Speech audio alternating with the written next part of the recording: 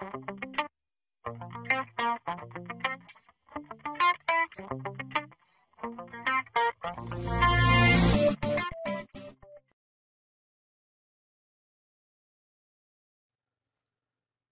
of the options during a topology analysis is to create a new topology based on the results of that analysis.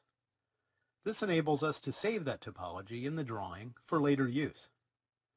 We need to perform a flood trace analysis on the sewer system from a point in the maintenance hole in which a toxin or some sort of pollutant has been detected.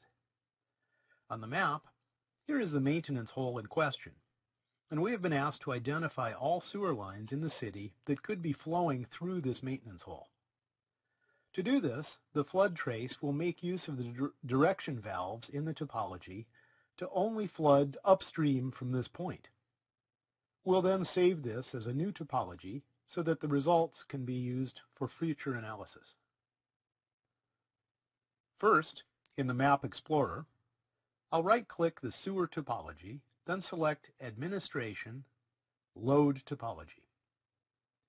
The topology audit message tells us that the topology is correct and complete, so I'll click OK. I'll go back to the sewer topology, right-click, and select Analysis, Network Analysis to open the Network Topology Analysis wizard.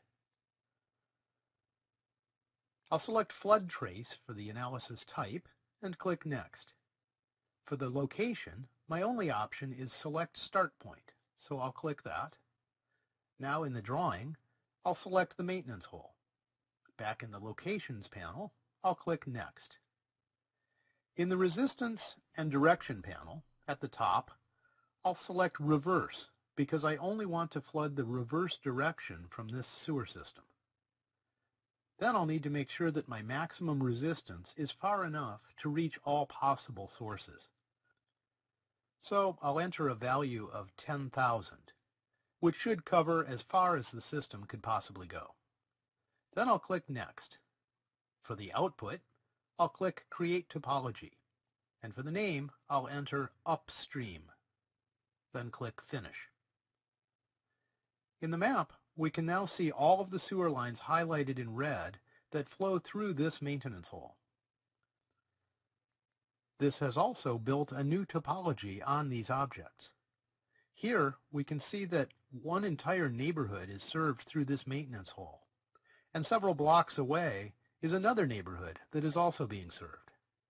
So there are many areas that this pollutant could be originating from. Now, in the Map Explorer, we can also see that we have a new topology called Upstream, which is the result of our analysis. When I save this drawing, this topology will be saved along with it.